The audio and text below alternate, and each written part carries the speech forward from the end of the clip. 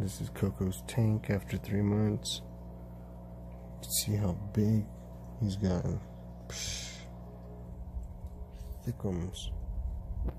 You can see there's a lot of hair algae. A lot of algae on the walls.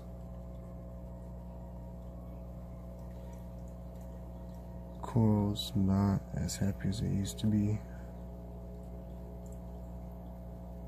Not at all, to be honest.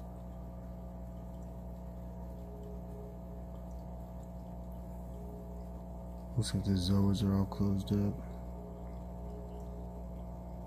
Mushrooms chilling.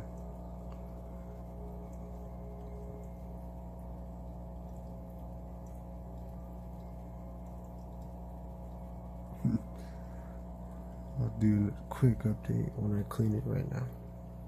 Like I said, be back with the update after we clean the tank.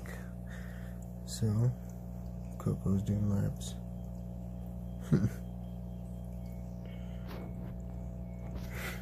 Hammer coral shrunk up.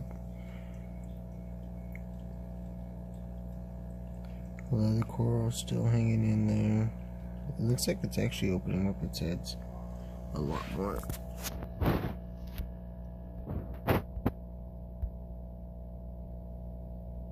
Which is good. When I did a water change, I saw that the salinity was above 0.32, which is why all the corals are all shriveled up and smaller than what they usually are. But I brought it back down. It should be doing a lot better, and we should see some improvements from this hammer.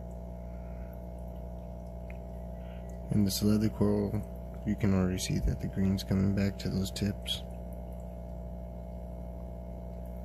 And the aching in the back's adjusting.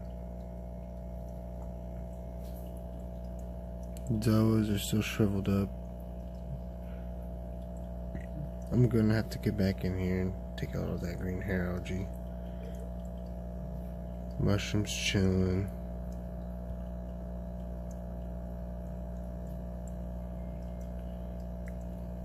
And that's it. Thank you all for watching, and I'll bring you all another video soon.